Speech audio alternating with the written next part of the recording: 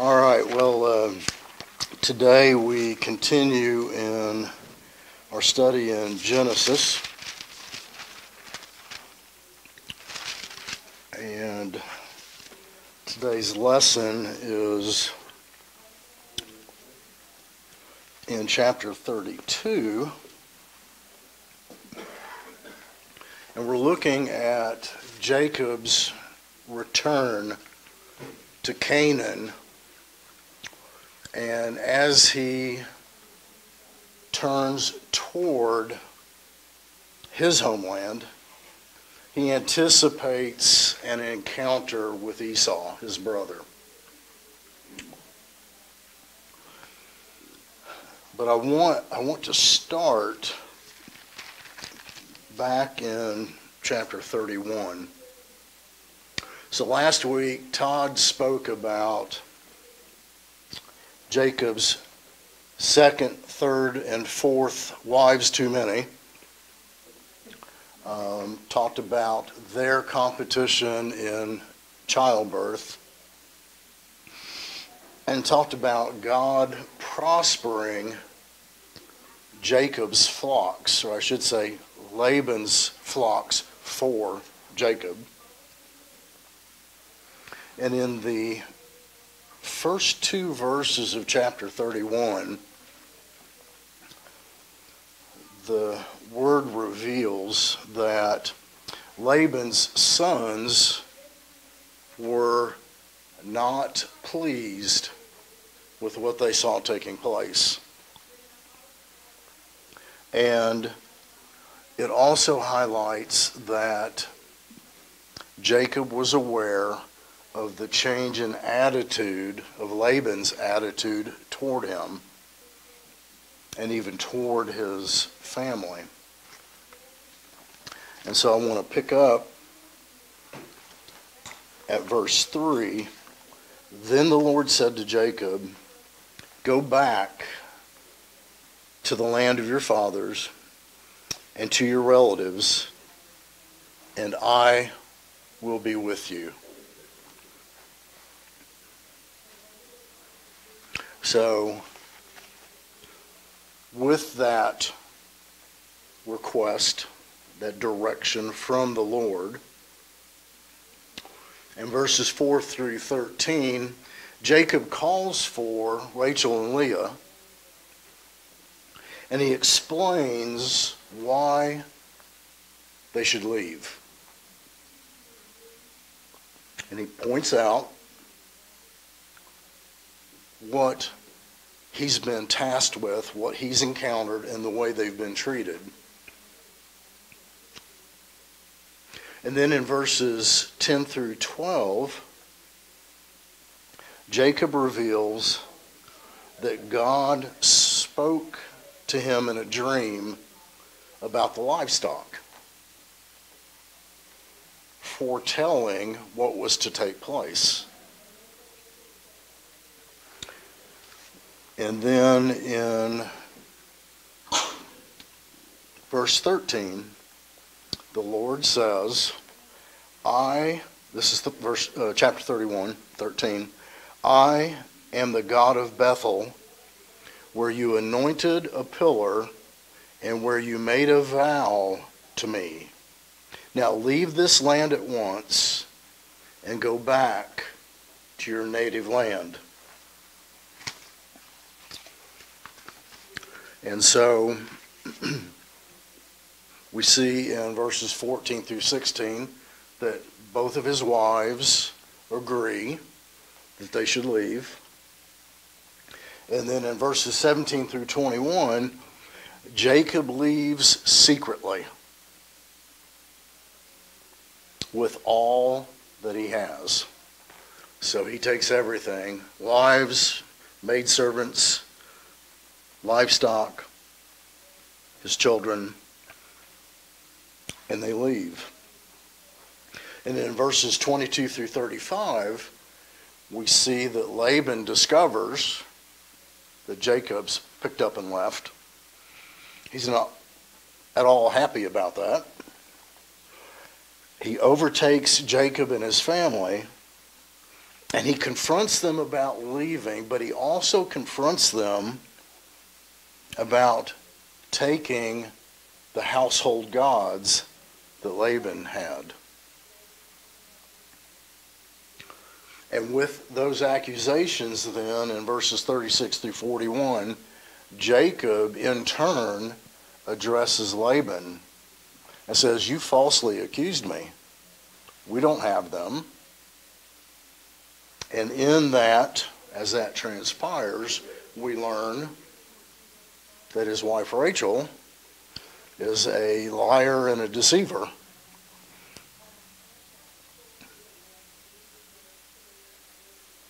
And then we get to verse 42, and Jacob says that God has provided even in all of the trials that he's had in all these years that he was serving Laban. So with that acknowledgement and Jacob's challenges to Laban, and Laban having been warned by God not to do any harm, in verses 43 through 55, we see the covenant that's established between Laban and Jacob, and then Laban departs. And that brings us to chapter 32. Chapter 32, verse 1. Jacob also went on his way, and the angels of God met him. When Jacob saw them, he said, "This is the camp of God." So he named that place Mahanaim. That means two camps or double camp.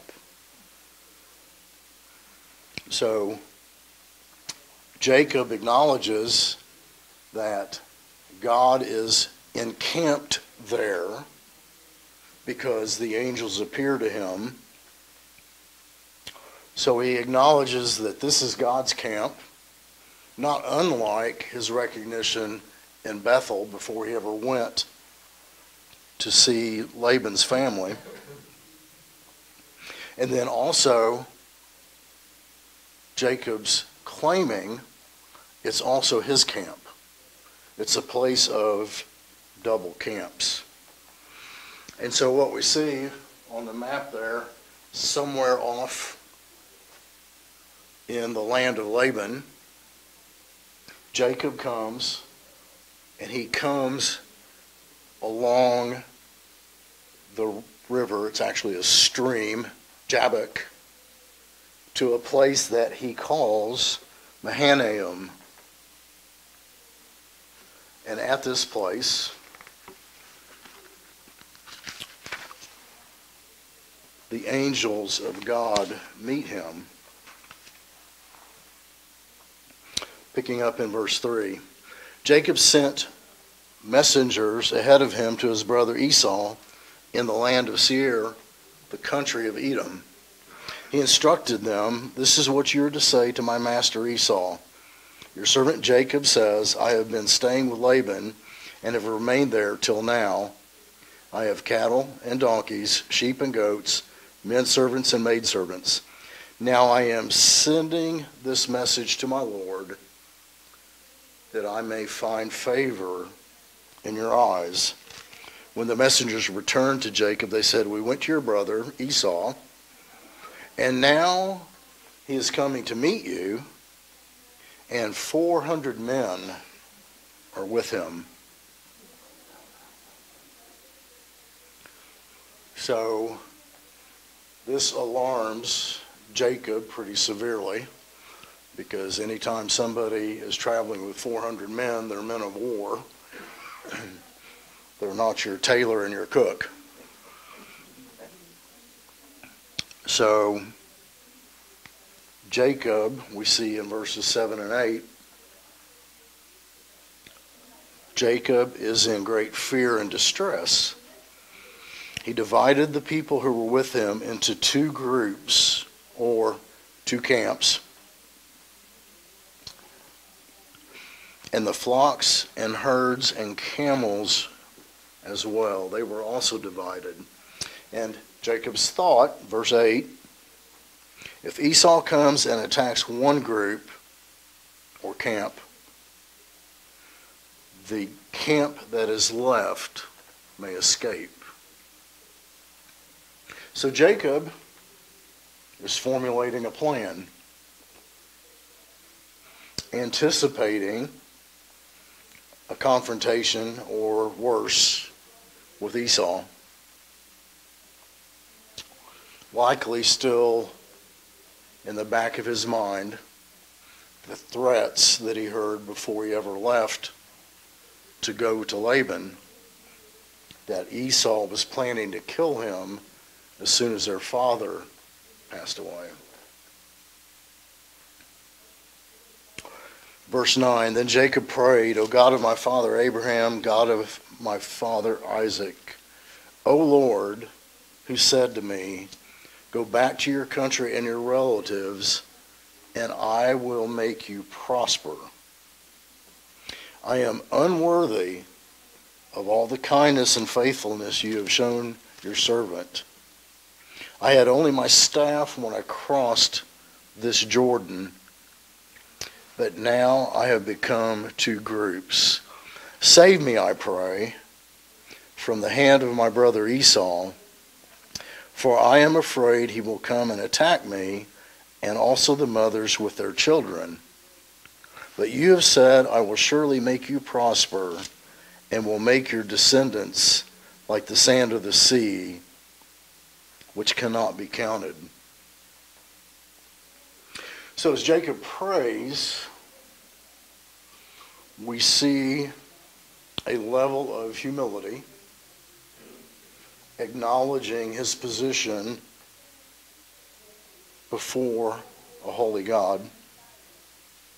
Jacob notes that God is the one that is responsible for the blessings in Jacob's life. In verse 11, he's praying to be delivered from the hand of Esau. And then in verse 12, but you have said, I will surely make you prosper.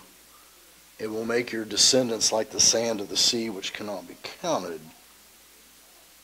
So is this a reliance on what God had already said? Or is Jacob reminding God of what God said? Or maybe a little bit of both. And this is the first recorded prayer of Jacob since he left Bethel on his way to Padan Aram. 20 years have passed. That doesn't mean he hadn't prayed, but this is the first recorded prayer since his encounter with the angels and with the Lord at Bethel. And so,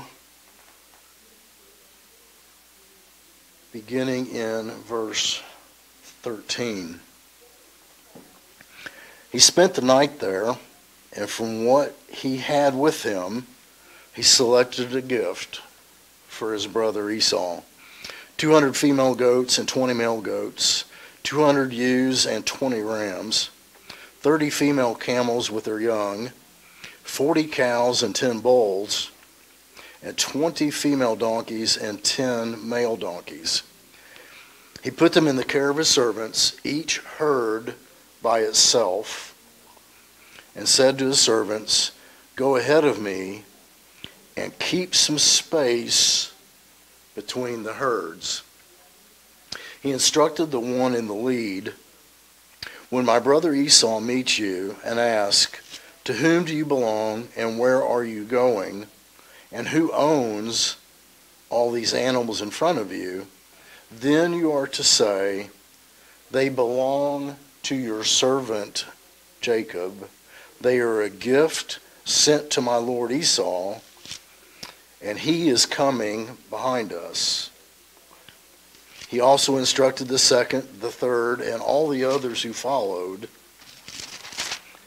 the herds, you are to say the same thing to Esau when you meet him, and be sure to say, your servant Jacob is coming behind us. For Jacob thought, I will pacify him, that is Esau, with these gifts I am sending on ahead.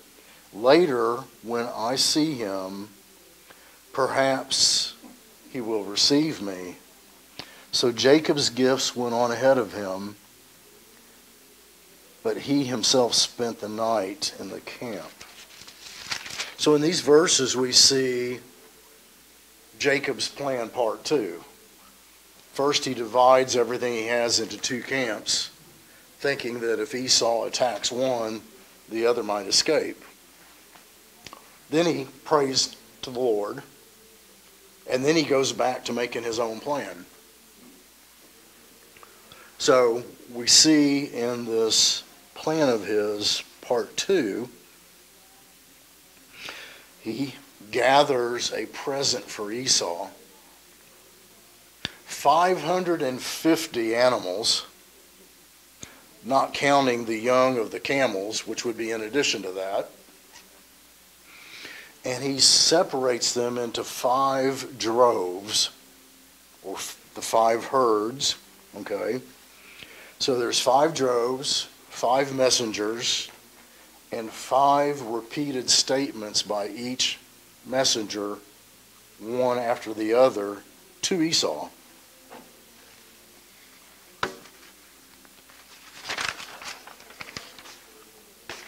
Hoping to pacify Esau. Now, is that in reliance of the prayer that we saw? So is he making plans as he interprets God's response, if there was any? Or is he planning on his own? We really don't know.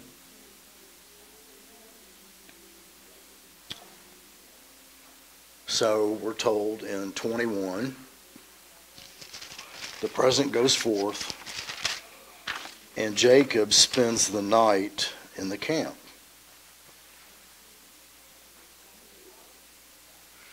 Picking up in verse 22, that night Jacob got up and took his 2 wives, his 2 maidservants, and his 11 sons, and crossed the ford of the Jabbok. After he had sent them across the stream, he sent over all his possessions. So Jacob was left alone, and a man wrestled with him till daybreak. When the man saw that he could not overpower him, he touched the socket of Jacob's hip, so that his hip was wrenched. As he wrestled with the man, his hip was dislocated. Then the man said, let me go, for it is daybreak. But Jacob replied, I will not let you go unless you bless me. The man asked him, what is your name? Jacob, he answered. Then the man said, your name will no longer be Jacob, but Israel, because you have struggled with God and with men and have overcome. Jacob said, please tell me your name. But he replied, why do you ask my name? Then he blessed him there. So Jacob called the place Peniel, saying, it is because I saw God face to face, and yet my life was spared. The sun rose above him as he passed Peniel, and he was limping because of his hip. Therefore, to this day, the Israelites do not eat the tendon attached to the socket of the hip, because the socket of Jacob's hip was touched near the tendon.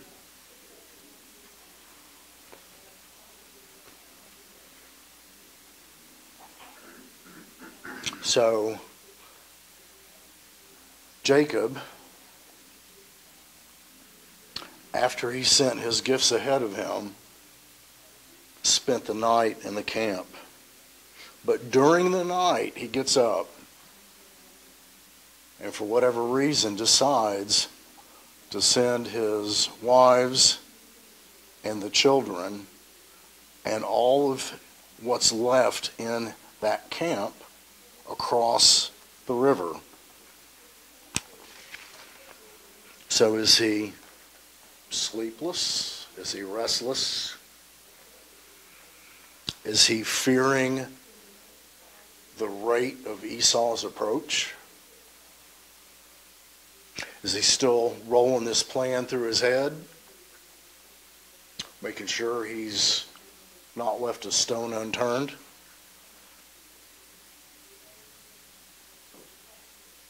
And so, in the night,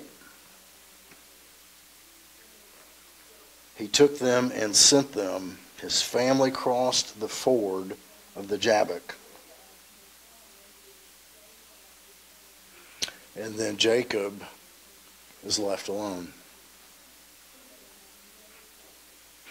So picture very much like his trek toward the homeland of Laban in Bethel when he lays his head on a rock and he's alone and he has an encounter with the Lord.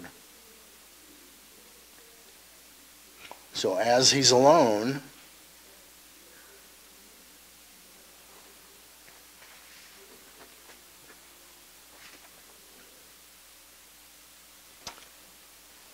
a man wrestled with him till daybreak. So as Jacob wrestles with his fear of Esau, as Jacob wrestles with the soundness of his plan segregating everything he has into two camps, his plan of sending these 550 animals ahead of him to Esau, as he wrestles with these things, wrestles with his uneasiness, God comes to Jacob to redirect Jacob's focus. A man, God himself, as we see Jacob acknowledge in verse 30, a man comes and wrestles with Jacob, or Jacob wrestles with the man.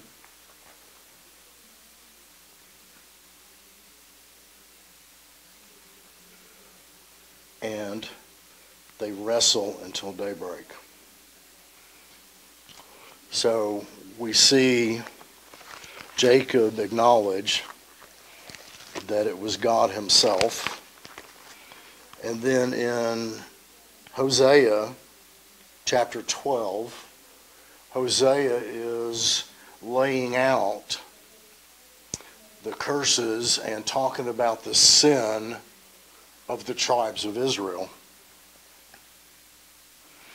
And in chapter 12 of Hosea, picking up in verse 2, the Lord has a charge to bring against Judah. He will punish Jacob according to his ways and repay him according to his deeds. In the womb he grasped his brother's heel. As a man, he struggled with God. He struggled with the angel and overcame him. He wept and begged for his favor.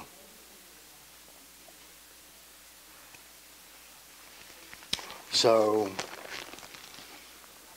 in Hosea, it acknowledges that this is the angel of the Lord that has come to wrestle with Jacob.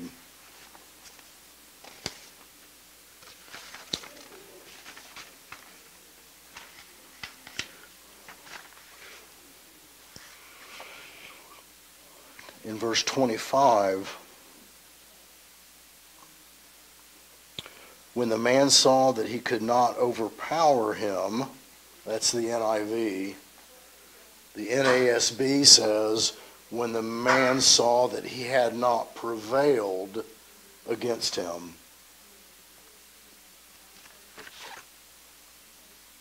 He touched the socket of Jacob's hip, so that his hip was wrenched or dislocated as he wrestled.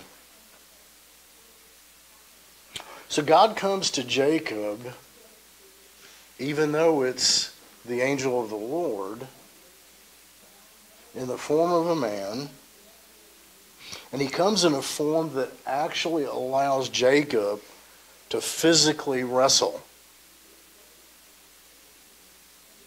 And he allows Jacob to wrestle with him without being defeated, without either one prevailing. So at Jacob's age, he has remarkable strength. But certainly, the angel of the Lord, in this form,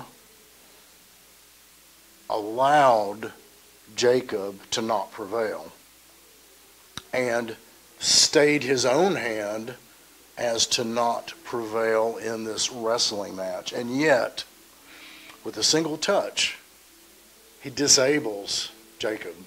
And yet Jacob won't let go. And so, the angel of the Lord in verse 26 says, "Let me go."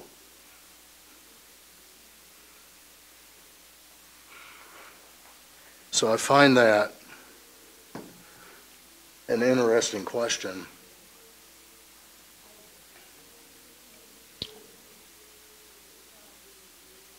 Or statement. Does Jacob realize that God has brought him from periodic encounters and an occasional clinging to God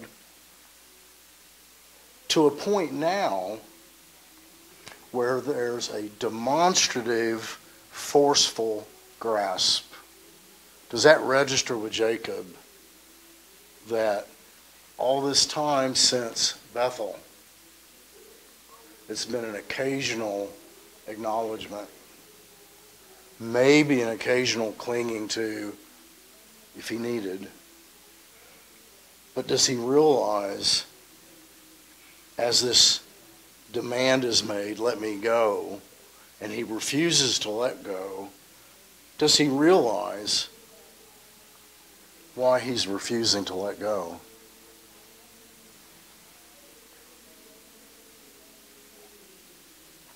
Jacob says, "I won't let you go unless you bless me." We've seen this before. Jacob wants a blessing. He was conniving and got the blessing from his father Isaac. He had a little bit of help. He wanted blessings from Laban. He wants blessings from Esau.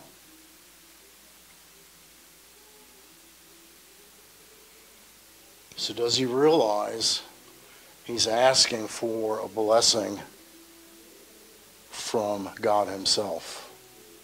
Does he realize why he's hanging on so tightly? Does he understand the nature of the source of this blessing that he's requesting? Does he have any idea what kind of blessing he's asking for? Is he thinking, it's the blessing that I got from my father Isaac?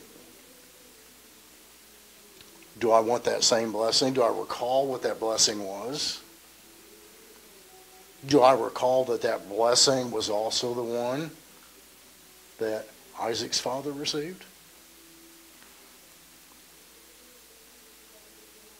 So don't let me go. Hold on. Bless me. And then I'll let you go. So, is this a bargaining with God? Does he realize who he has a hold of and what he's asking? Or what's being asked of him? What if, when the angel of the Lord said, "Let me go," Jacob, let's go? But he didn't. And so the angel of the Lord in verse 27 asked Jacob, "What is your name?" "Jacob," he answered. And we can read past that really quickly if we're not careful. But this is a pivotal turning point. This is a pivotal turning point in Jacob's life. If he stops to think about what does his name even mean. Jacob means deceiver, the heel catcher, grabbing the heel of his brother before they're even out of the womb. And so, this deceiver, this heel catcher, is about to get a new name. He doesn't know this yet.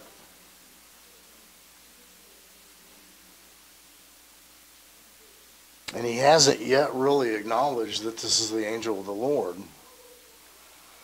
But in that day and culture, what a name meant was who you were. And so, surely, with Jacob asking for a blessing, when he told the angel, the man, what his name was, surely Jacob went through those meanings of what Jacob stood for, what Jacob meant.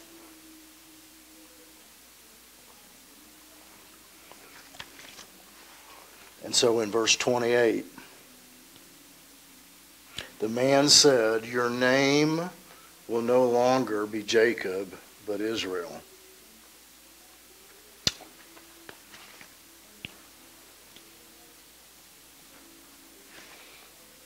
Because you have struggled with God and with men and have overcome. Israel means God's fighter, or he struggles with God.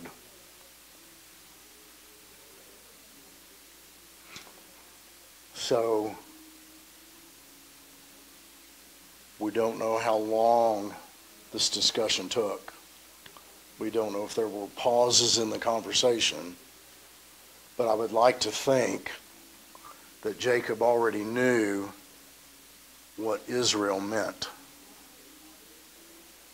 And is it dawning on him that he's been struggling with God through the night, quite frankly, struggling with God most of his life? And does it dawn on him what this new name means? And does he recall the story when Abram was confronted by the angel of the Lord and his name was changed to Abraham? Does he recall the stories of Sarai and her name being changed to Sarah?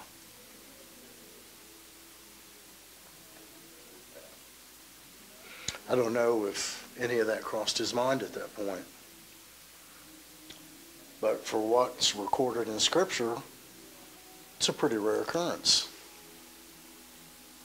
A new name, a new meaning, a new destiny in life by the hand of God. And then, this importance on names. In verse 29, Jacob said, "Please tell me your name." But he, the angel of the Lord, replied, "Why do you ask my name?" Then he blessed them there. But my guess is there's a pause there too.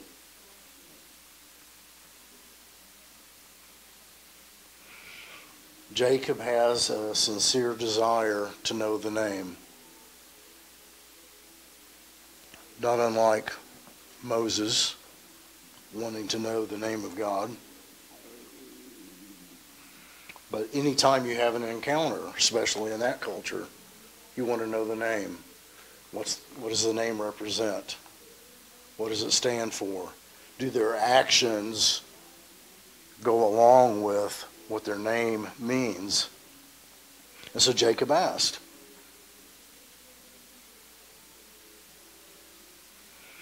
But the angel replies, "Why do you ask my name?"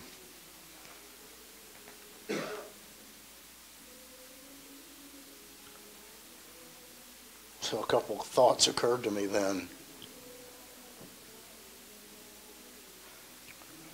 How does Jacob process that question? The angel of the Lord wants to know, why is it, Jacob, that you want to know my name?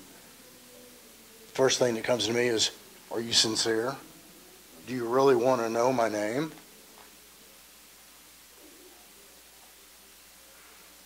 Are you sincere? Do you really want to know my name? Don't you already know my name? And then, do you really want to know? Have you thought that through? And about what happens when you find out my name? And then, what will you do when you know my name? So I picture a pause there as those thoughts run through Jacob's head.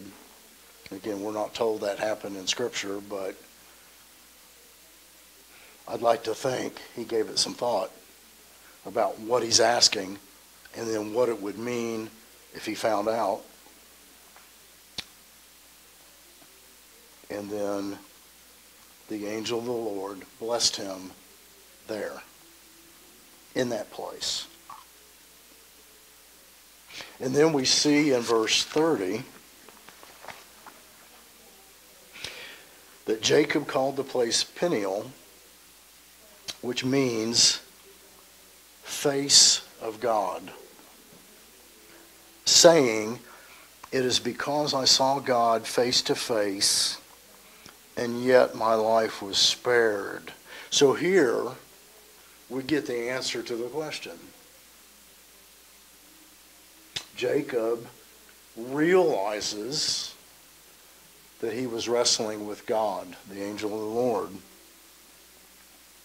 Jacob here in verse 30 acknowledges that fact. And very much like his encounter at Bethel, I'm changing the name of this place to memorialize what's just occurred.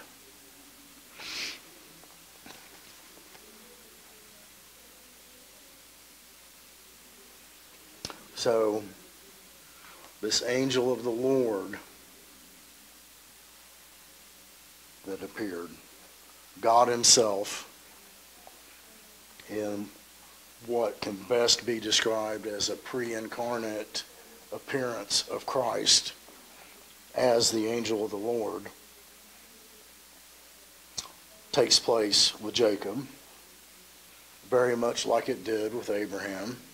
Even Hagar had an encounter with the angel of the Lord, a discussion, quote unquote, face to face. And so in verse 30, Jacob realizes what's taken place. He acknowledges what's taken place. He commemorates it by changing the name of the place. Face of God.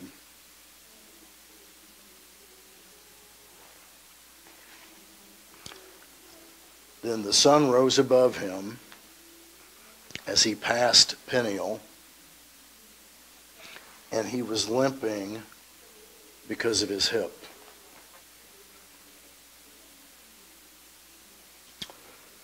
So he leaves this place with this acknowledgement, trying to process that he now has a new name, trying to sort out what this means going forward.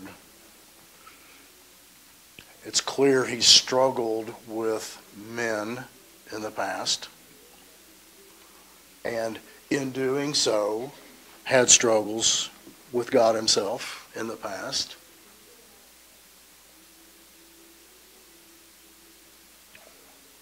And so we look back through Jacob's life, and it had very much been wrought with struggles. He had struggles with Esau from before they were born all the way up to this point. He contended with his father Isaac over the birthright and over the blessing. He contended with Laban for 20 years for 2 wives and a herd of critters. He contended with his wives. 2, 3, and 4 too many.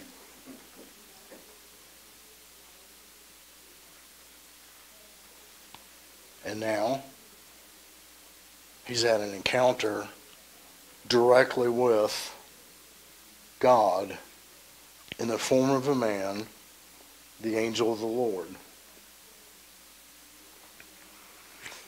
And so as he makes this walk, limping, leaving this place that he just renamed the face of God,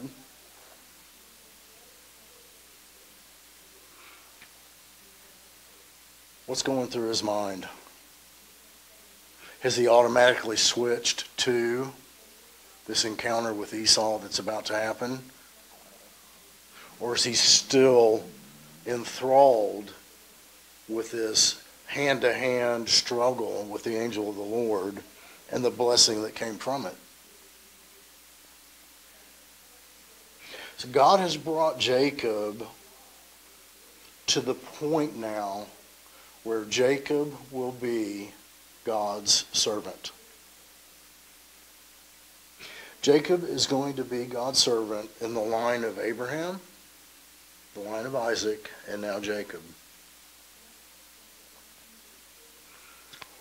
His name's been changed to Israel,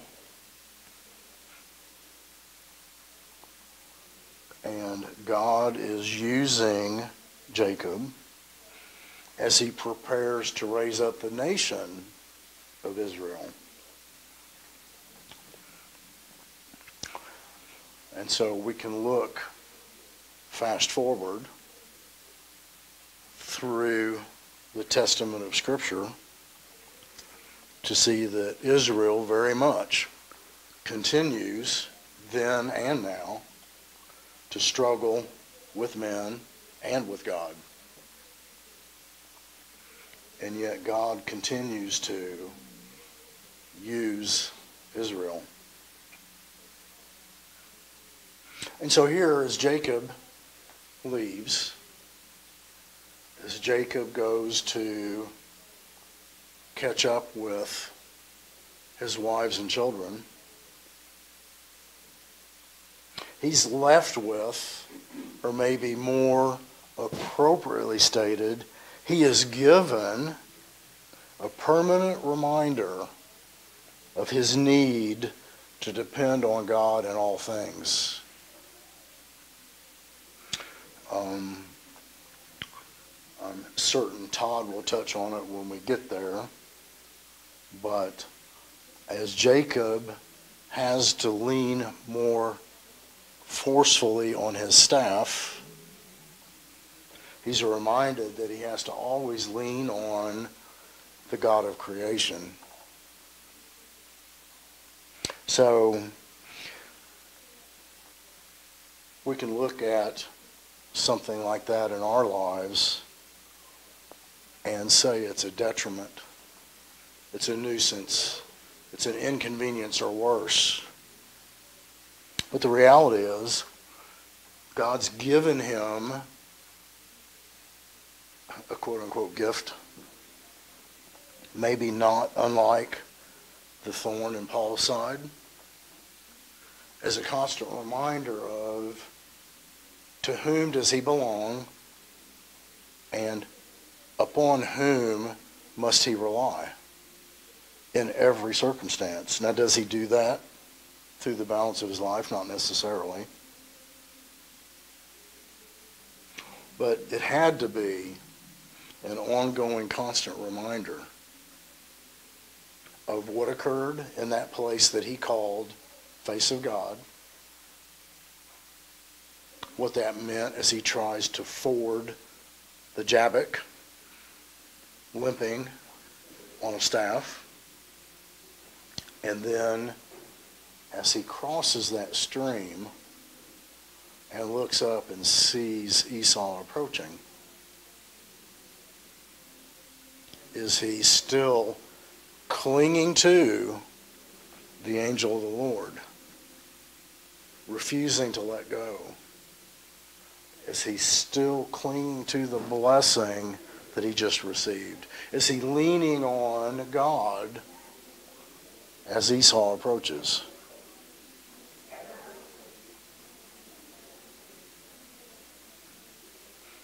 And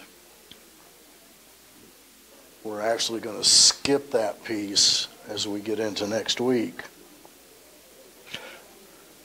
But does he recognize God's handiwork as he greets Esau and Esau greets him? And rather than a war, they fall upon each other's shoulders with a kiss of love, reunited in a way that certainly Jacob hadn't dreamed of. And it turns out they had both been blessed.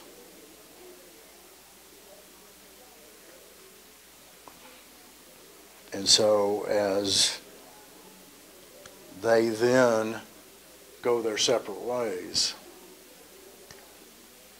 Jacob's left with this constant reminder of God's blessing, God's provision, and his need to always rely upon the Lord.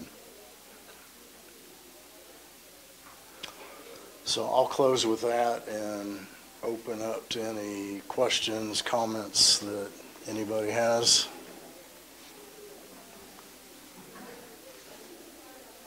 I think it's kind of interesting, the things that he sent to Esau to, say, bribe him, that makes foretell what might perhaps happen. I guess that was his best thought. Yeah, so the gift that Jacob sends ahead, you could look at that, is that a bribe? Is it a demonstration that I'm well provided for, so don't think I'm coming and I'm going to rely upon you, okay? It's an out-and-out gift, but certainly we're told in Scripture that he made that plan to appease Esau, okay? Now, if Esau was still determined to kill him, I don't think that would have mattered. But obviously we see that Esau's attitude had changed. Yeah. He didn't know that, that's... Yeah, he didn't know that until their encounter, but yeah. I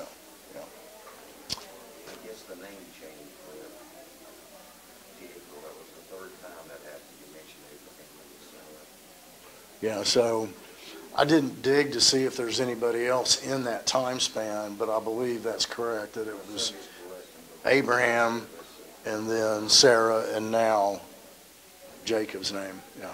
Somebody a little later on, 2,000 years or so down, will change the names too, right? Yeah. All right. Larry, would you close us?